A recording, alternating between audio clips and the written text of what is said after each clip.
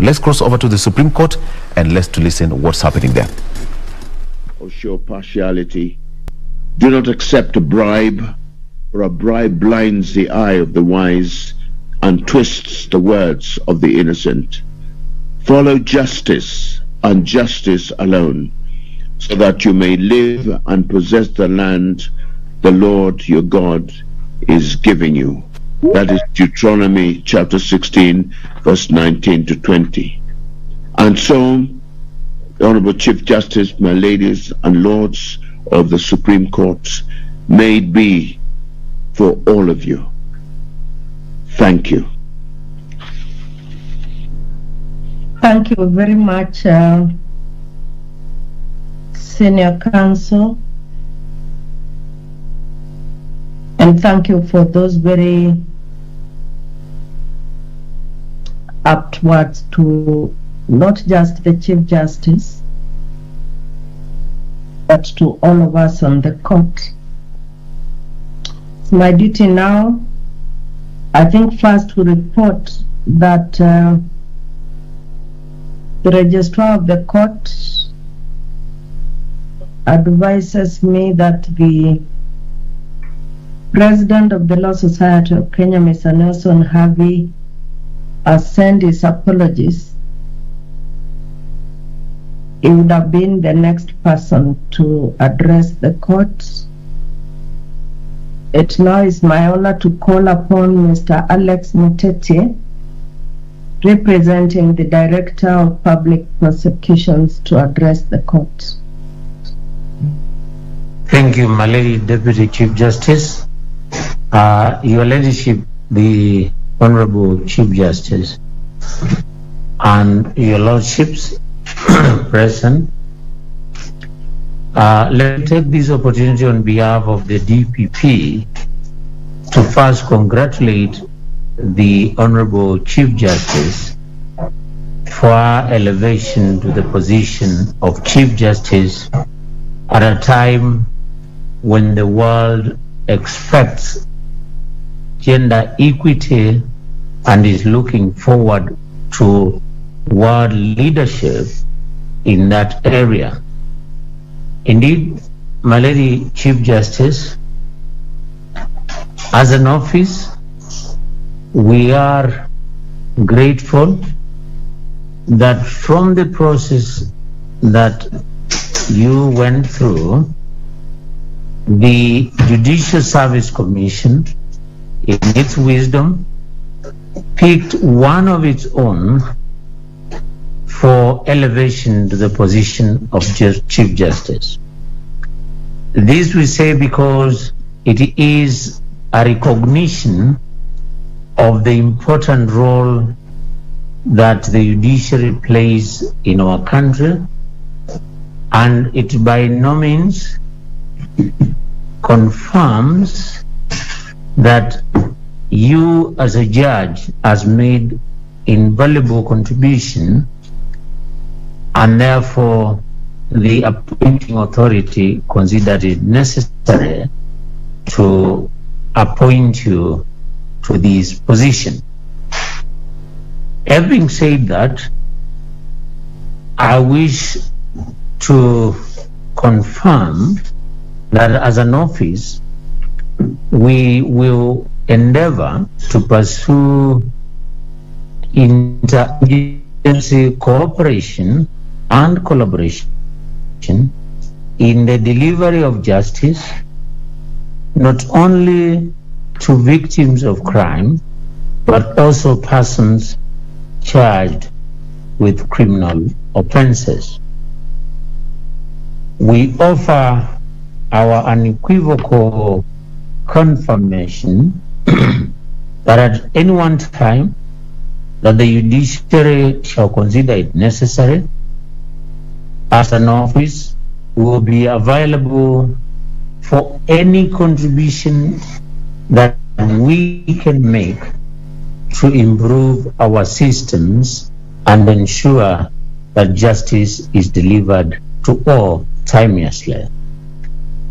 We embrace your leadership, knowing and noting that during the period that you served in the civil society, Honorable Chief Justice, you emerged as one of the champions of the protector of human rights. You did not shy away from controversy whenever duty called upon you to address the question of justice, and in so doing, you made serious and considered contribution to the development of our law. Let me take this opportunity and note your invaluable contribution in the decision of the Attorney General versus Mohamed Ashie and others, where as a court, with the former Chief Justice, the Emeritus D.K. Moraga and others, you did actually confirm the applicability of international law in our jurisdiction. That by itself is confirmation that indeed, as a Chief Justice, as you begin your journey in that office, we can look forward to decisions that will not only take into account the local jurisprudence that we have developed in several areas, but also international best practice that indeed as a country we require so much in many areas. This is particularly important to us because as an office, we are confronted with emerging crimes that have assumed international dimension. And if we were to limit ourselves to local jurisprudence, then obviously we would suffer very serious shortcomings in terms of delivery of justice. That is a commendable position that Honorable Chief Justice and the rest of the judges who sat in that matter really took, and we believe this being the highest court, then you shall be leading from the front in adopting international best practice as you interpret our law. Allow me, my Lady Chief Justice, and your lordships present, to also make reference to yet another decision that we consider of jurisprudential importance as an office. In the case of Veronica Gitai, Inspector Veronica Gitai and another, a decision that my Lady Chief Justice, you rendered in Malindi together with the Honorable Justice William Ouko, with whom we also take serious note that you have been elevated at the same time to the Supreme Court.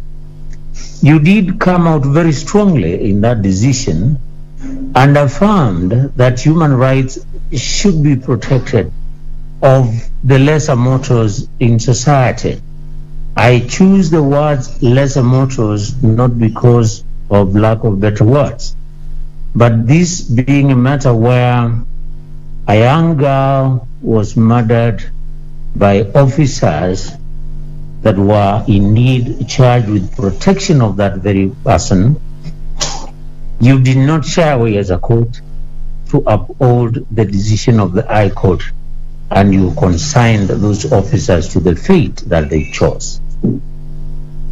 Having said that, allow me to end by saying the following, that notwithstanding the fact that the judiciary is independent, the three arms of government remain interdependent, and throughout your term as Chief Justice, we promise we shall be available to render support where necessary without compromising on your responsibility and the responsibility of the other two arms of government, so that the best results that we can achieve as a system, we are able to achieve them. And with those few remarks, Honorable Chief Justice and my Lady Deputy Chief Justice and your Lordships seated together, we look forward to a very robust Supreme Court that shall continue to provide guidance even as we proceed to the next dispensation, which definitely, of course, everybody knows, in the next 1 year, we will be dealing with very germane issues related to elections, and justice will be one of the key things that everybody will be looking up to. Thank you very much for the invitation. I rest my submission. Thank you, Councillor Alex Muteti. Thank you for sharing your wisdom, our Chief Justice.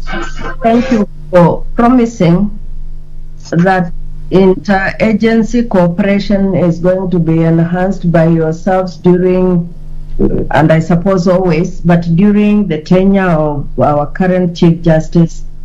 Thank you for your promise that you undertake to improve the justice chain system, and guided by what Senior Counsel Fred Ojambo said, that we shall continue to remember that ours is to follow justice and justice alone. Thank you, Mr. Muteti. It's now my turn to invite our brother from the Attorney General's office, Mr. Kennedy Ogeto, to speak to the Chief Justice and to speak to us. Mr. Ogeto. Thank you very much, Honorable Deputy Chief Justice, and good morning. Good morning. My Lady, the Chief Justice and President of the Supreme Court, my Lady, the Deputy Chief Justice, my Lords and my Ladies, Judges of the Supreme Court, the Director of Public Prosecutions, presented by Mr. Muteti, ladies and gentlemen. Well, let me also acknowledge Dr. Fred Ojambo, Chair of the Senior Counsel Bar. Ladies and gentlemen, I'm very grateful this morning for the honor and opportunity to make these brief remarks during this very auspicious occasion. I'm in attendance today on behalf of the Honorable the Attorney General. He would have wished to attend this event, save for other urgent official business that demanded his personal attention. He has requested that I convey his humble apologies. My Lady, the Chief Justice, may I take this opportunity to once again congratulate you on your assumption of office. May I also take this opportunity to congratulate our brother, Justice William Oko, on his new role as a judge of the Supreme Court. Kenyans and the world look up to you and your colleagues in this court to answer to the call of justice. They expect that the Supreme Court, and indeed all our courts, shall remain true to the duty as the temples of justice. My Lady, the Chief Justice, the commencement of your role as the Chief Justice and President of this court has come at a very critical time in the development of our justice system. During the last year, we have witnessed significant adoption of technology in our court system. We look at your leadership to harness the benefits that have come with this new approach and to ensure that no part of the country is left behind in this regard. Lady the Chief Justice, as we advance economically, socially, and politically, we also continue to face unprecedented questions and challenges that require the guidance of our courts. This court, as the apex court, has the sacrosanct opportunity to shape and enrich our legal development, perhaps for generations to come. Such legal development is not just for the people of Kenya, it is also for the region, and in some instances, the world at large. This is, without a doubt, a heavy and monumental task. We remain confident, however, in this court's ability, under your able leadership, to guide the nation in the direction of law and justice. We must continue to strive to be a country of the rule of law and not of the rule by law. My Lady, the Honorable the Chief Justice, may I, at this juncture, take this opportunity to wish you the very best. May God and the court, and may God bless Kenya. Thank you, my lords and my ladies. Thank you very much, Council Mr. Ogeto. Thank you for those words, and we shall remember that our duty is to shape the legal direction of the dispensation of justice. We shall remember to answer only to the call of justice and nothing else. And we shall remember that in you, we are a valued partner. Thank you very much. At this juncture, it's my duty, honor, and privilege to invite the Honorable the Chief Justice of the Republic of Kenya, who is the President of this court, to address not just the three speakers, and not just to react to those, but to speak to the justice chain that waits for direction on matters justice from the Honorable the Chief Justice. Chief Justice Mother Koome. Thank you very much, my lady, the Honorable Deputy Chief Justice, my colleagues, judges of the Supreme Court, all senior counsel present, led by the chair, Dr. Fred Ojiambo, the Solicitor General, Mr. Ken Ogeto, Mr. Alex Moteti, representing the DPP, and all council present, guests, ladies and gentlemen, good morning. Good morning. Good morning. It is the first time I and my brother, Mr. Justice William Ouko, are wearing this prestigious robe of the Supreme Court. For me, I do so with grace and gratitude to God and to the people of Kenya who made it possible for me to ascend to this office of the Chief Justice and the President of the Supreme Court. In this capacity, I extend my appreciation and gratitude to everyone represented here today, the various actors in the administration of justice and state organs, learned counsel, members of the public and the court staff who have joined us for this inaugural sitting of the Supreme Court following the court's recent reconstitution when I and my brother, Mr. Justice William Ouko, joined the court. I would like to thank my brother and sister judges of the Supreme Court, and I also recognize the retired judges who worked tirelessly over the past decade to position the Supreme Court of Kenya as a respected and admired court in the globe.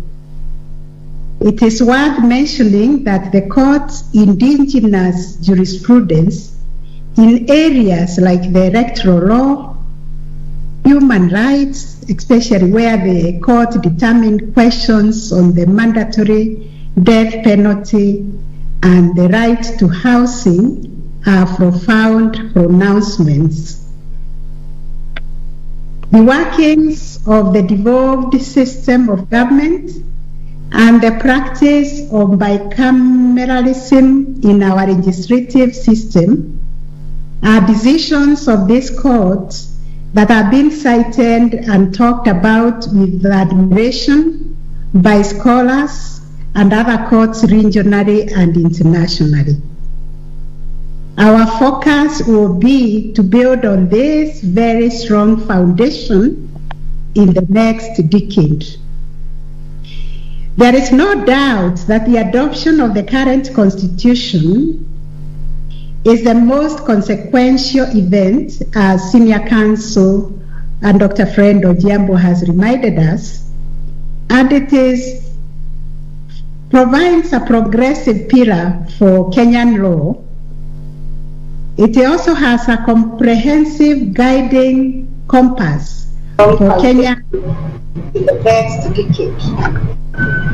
There is no doubt that the adoption of the current constitution is the most consequential event, as Senior Counsel and Dr. Fred Ojiambo has reminded us, and it provides a progressive pillar for Kenyan. My lady CJ, just a minute there. Esther, the technical team.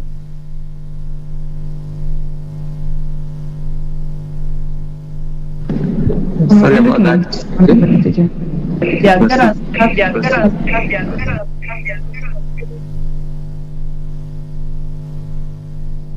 My lady, just wait, please.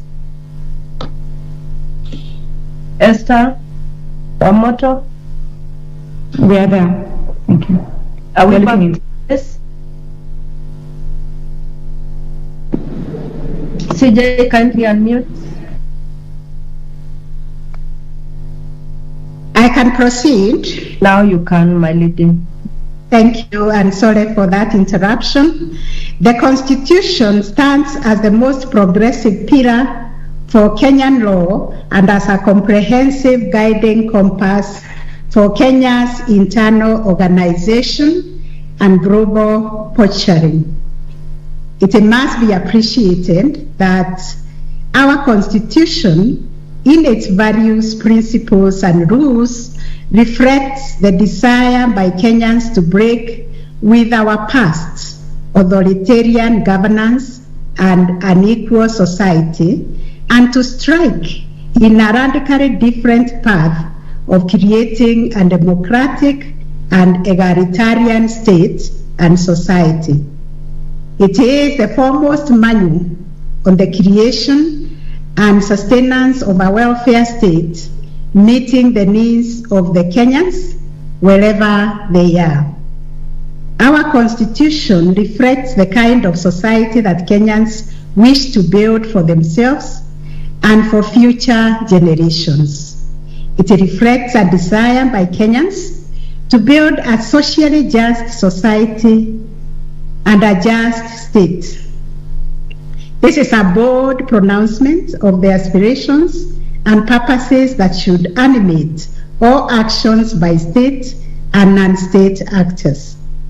Thus, for us in the Supreme Court and other courts, the development of a jurisprudence of social justice, or put differently, a social justice jurisprudence, will be our guiding North Star in the next decade.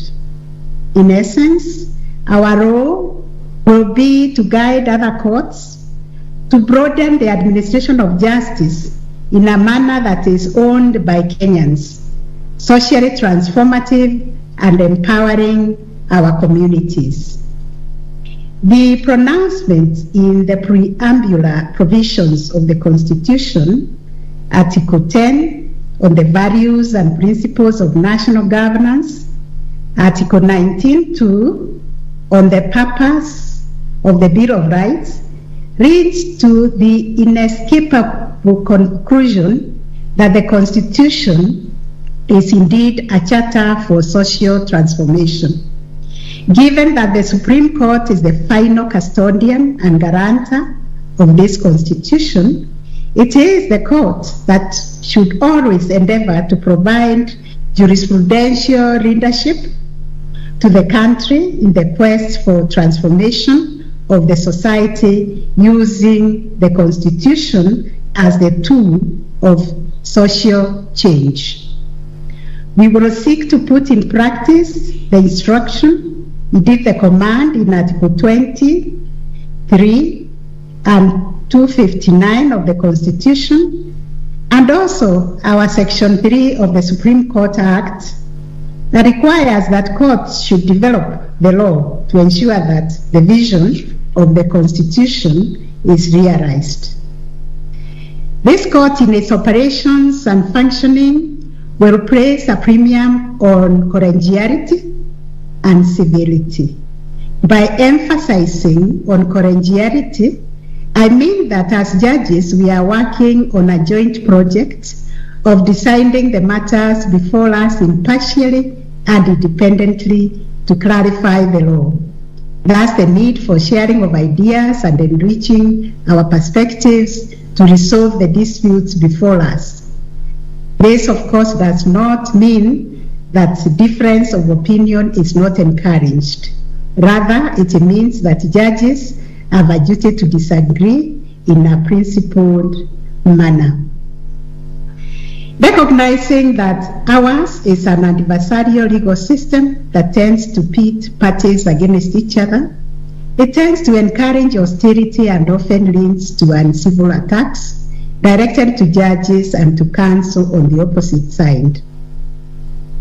Such a situation, I dare say, weakens public confidence in the judicial process.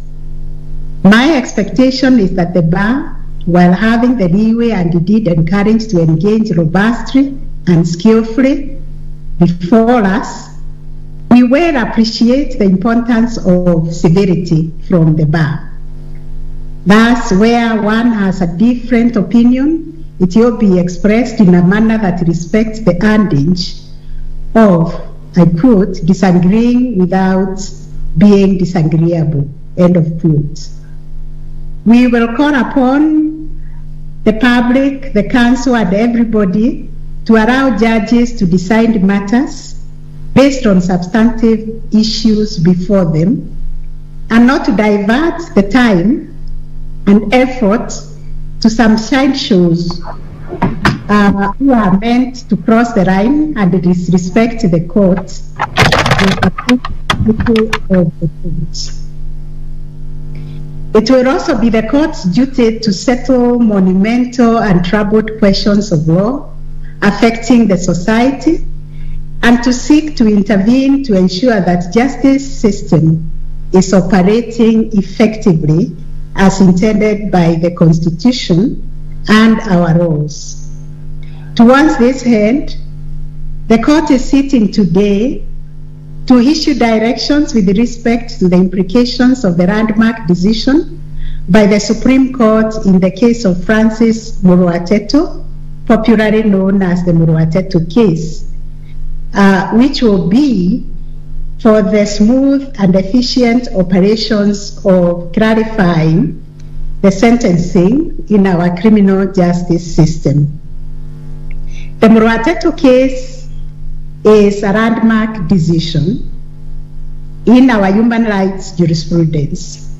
The Supreme Court held that sentencing is a judicial and not a legislative function under the principle of separation of powers that underpins our constitutional order.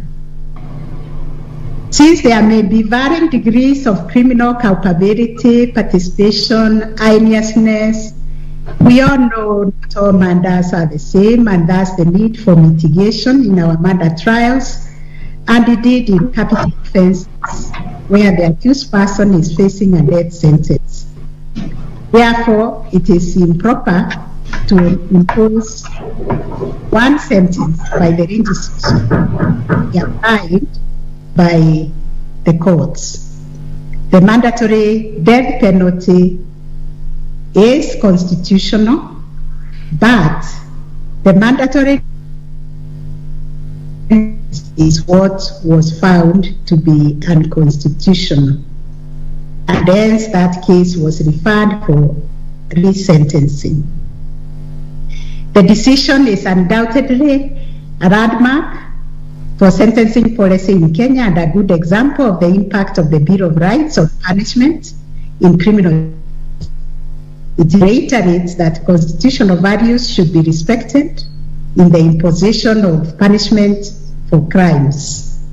While Muruateto obviously was limited to the death penalty in murder cases, the principles have been used and pronounced and have had far-reaching implications with ramifications for sentencing in other cases. Hence the need for this court to give further directions. Indeed, the Court of Appeal and the High Court extended these principles to other cases, i.e. robbery with violence and other criminal cases where legislation prescribes minimum and mandatory sentences. And this is the situation that we intend to clarify today in the directions. While the principles of Muruateto have been argued that are transferable, and this is a live debate, these cases have not yet been brought to this court to interrogate and to determine. This is a live controversy which will be resolved at an appropriate time when such cases reach the Supreme Court through the usual process. It is noteworthy that the Supreme Court in the Muruateto case directed the Attorney General, the Director of Public Prosecution, and other relevant agencies to prepare a detailed professional review within the context of the judgment and set a framework to deal with the sentence, the hearing of cases of people who are sentenced to death. And the Attorney General was given 12 months to do that exercise. Unfortunately, it took long, and it is pursuant to those orders. After we received, the Supreme Court received the report by the task force that was put together by the AG, that these directions were prepared.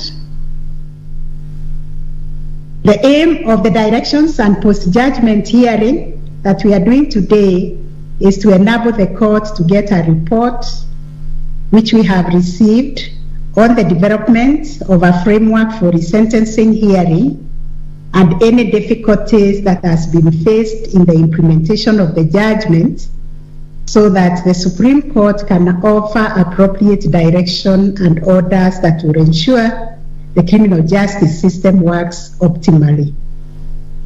As a matter of priority, upon giving these directions, I intend to consult with the Attorney General and other actors and stakeholders in the criminal justice system to put together a committee on revising the sentencing guidelines in line with these directions. Lastly, it would be remiss to conclude without mentioning and expressing my gratitude to the judges and staff of this court, and indeed all judicial officers and staff of the judiciary for the hard work they have put to ensure that our courts are running since the pandemic struck this country this year. We were considering holding this inaugural sitting in an open court, but we did this so as to encourage online proceedings and to recognize that the pandemic has changed the way the Supreme Court and other courts have been operating. We have now embraced technology, and we are not letting it go because it eases the way we conduct our business. It has forced us to accelerate and embrace the information technology in our operations. The Supreme Court has embraced video and remote hearing to ensure that delivery of justice does not stop.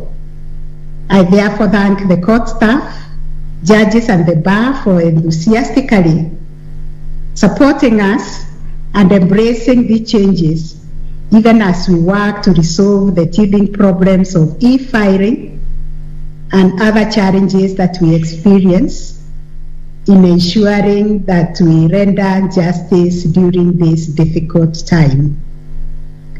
On that note, I wish to assure Kenyans that the Supreme Court and its judges do not live in ivory towers. We understand the problems that each one of us is encountering to access justice, as we are part of the Kenyan society. And we will ensure that we give our best to nurture the social transformation that the Constitution has imposed on us. But as judges, we will remain independent and impartial as directed by the Constitution, and we urge Kenyans to allow us to speak through our judgments and not to respond to matters that are not before us. I thank you, my lords, my lady judges, all the colleagues and everybody for listening. Thank you very much. Thank you very much, Honorable Chief Justice. Now guided that this court shall heed the exhortation in the Bible that says that we shall follow justice and justice alone. Listening to the promise that we shall get cooperation from the office of the DPP, and that there shall be an endeavor to improve the justice system chain. Thank you, Solicitor General, for telling us to answer to the call of justice and to the call of justice alone. Ready as we have always been in this court to do the right thing, having heard the Honorable the Chief Justice, we promise that we shall do what we know we came here to do, and which shall be to follow justice and justice alone. Thank you very much for coming and listening to the Honorable the Chief Justice. And it is now my pleasure to announce that Dr. Fred Ojiambo, Mr. Alex Moteti, and Solicitor General Kennedy Ogeto, you are free to log out, but you're also free to sit in and listen to the hearings that are proceeding immediately after this. And I now call upon the court administrator to call out for directions the first matter on the course list. Thank you very much.